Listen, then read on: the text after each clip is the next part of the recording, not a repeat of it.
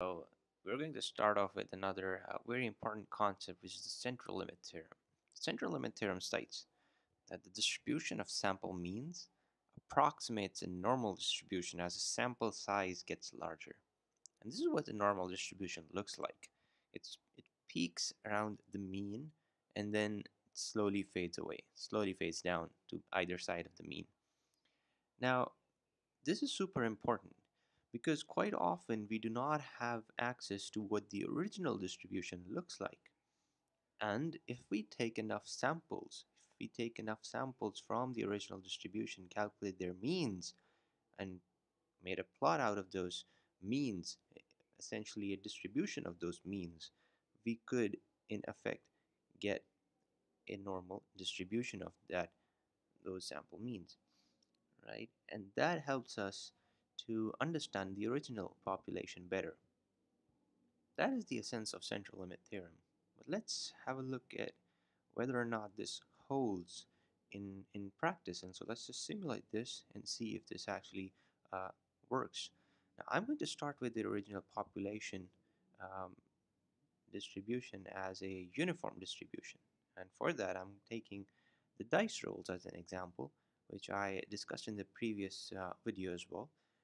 But essentially, we are getting random numbers from 1 to 6, and we're getting 100,000 times, right? So we get all of these dice rolls set up in our dice rolls array, and then we find the unique values in them just as a means to get how many 1, 2, 3, 4, 5, and 6 do we have.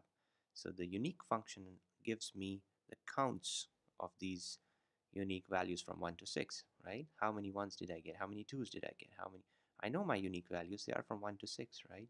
And the counts then stores the number of times those unique values occurred in these 100,000 dice rolls. Now I could visualize this such as in this manner, and this literally shows me the number of times ones showed up, 2, 3, 4, and 5. And this is pretty much uniform. And this is what I expect from a dice, right? A six-sided dice, which is a fair dice, has equal probability of each side landing on top, showing up on top, would have and should have equal number of counts for these numbers to show up. And this is what we see. But here's what's important now, and this is what we're talking about, that if you were to calculate, and this is just one experiment, right? This is one experiment which has 100,000 dice rolls. Now, in this one experiment, we have one single mean value, right? If I calculate the mean value, I multiply the unique values with how many times they occurred divided by the number of these unique values, which were 6, which are 100,000, right? I would end up with a particular mean value for these 100,000 dice rolls. And in my case, I could calculate this as a mean and print it. And for me, that is 3.5 right here, 3.5. So, and it's just pretty much in the center, as it should be, right? There is some decimal value associated with it, and that is largely because there's slight unevenness right at the top, but that is okay as long as it is fairly uniform. So I get it 3.5 mean value, which is right in the middle for one experiment. What central limit theorem is telling me is that if I were to conduct multiple such experiments enough times, what I should get is a normal distribution, which means that this is one experiment and I get a mean. I perform the experiment again and I will get another mean, and I do that again and I will get another mean, and I do that so many times that I get so many means, and then I visualize those means in a plot, and that should look like a normal distribution right here. So that was my first mean, and if I do these many times, the distribution of those means would be a normal distribution. This is what central limit theorem is talking about. So let's try and see if we can perform the same experiment multiple times. Essentially, it's repeating this same code. It's repeating this same experiment where we randomly get 100,000 dice rolls and we calculate their mean. So let's see if there's a way we could repeat this experiment a great many number of times and then plot it. So what I'm going to do here is I'm going to define an empty list. I'm going to call it mean values. Every time I perform an experiment, I'm going to store the means in the mean values empty list. Okay, so if am doing my first experiment, the first value in this would be 3.5029 right here that we had. The next time, whatever the mean is, I would store it and then I would plot it. So this will then have many different mean values, and at the end I'm just going to plot this particular variable to see if it is normally distributed or not. The way to do it is to use a very important functionality in Python, which is the for loop. We call it the for loop because this code, whatever is in this code, notice there is an indent uh, after this, and there's a specific syntax for using this for loop. We define an iterator. We could use this iterator. I'm not using this in this code, but just for syntax, I am going to put in an iterator I, and this is a keyword for I in this particular range, which is 0 to 700. So if I want to repeat this experiment 700 times, I'm going to say, okay, let's have a range of 0 to 700, and I is in fact going to take a value from 0, and then in the next iteration it's going to take a value of 1, and then in the next iteration it's going to value of 2, all the way till 700. So this code, whatever is here in with specific indentation here, is going to repeat 700 times. This is what the for loop lets me do. Okay, in terms of coding, this is what is happening. This code is getting repeated 700 times. Now, and what is in this code? This is what we've seen just before. That is exactly what we have in this code. We get these 100,000 random samples stored in dice rolls. We obtain unique values, which are 1 to 6. We do that again, but we get a count, how many of these have appeared, right?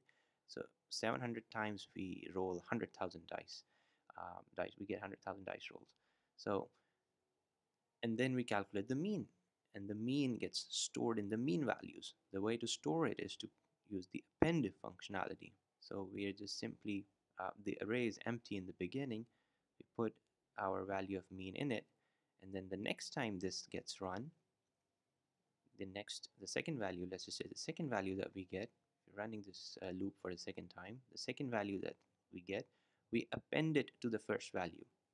So you could in fact expect 3.5 in it for the first time, and then you would expect that the second value could be 3.6, and then when the loop runs for the third time, this could be 3.4, and so on, all the way till we have 700th value, which could probably be 3.8 or anything, right? So we get, this is what the append is doing.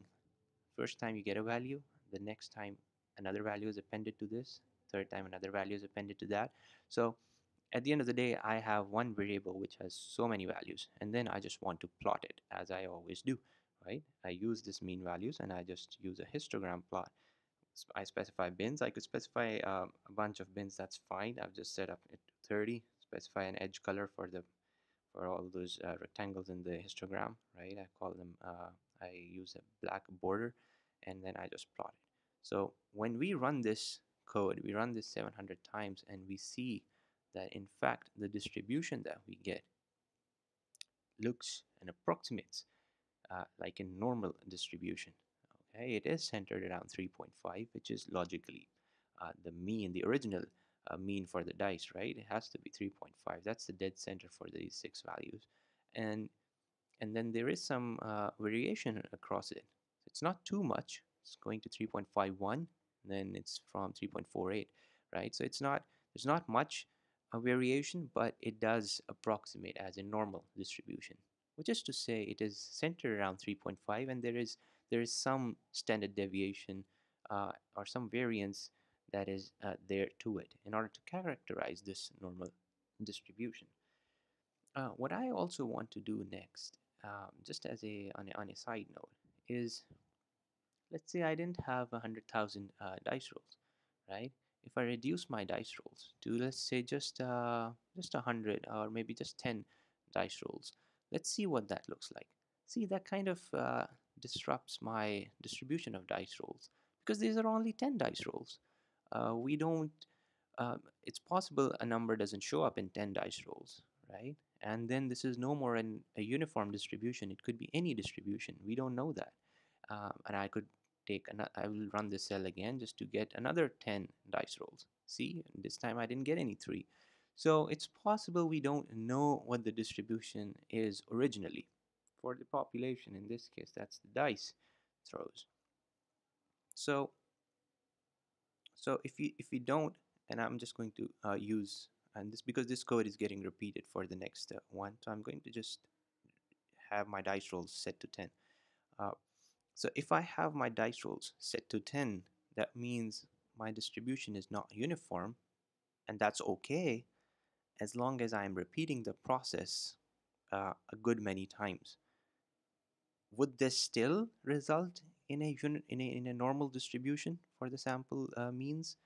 That is what we want to prove. And as we see that yes, indeed, the central limit theorem still holds. It does not matter what the original distribution is, uniform or not uniform, but if you get means enough number of times, 700 times is sufficient in this case, then you will still end up with a normal distribution. So that is the essence and the beauty of central limit theorem. I hope that is making sense. Thank you so much.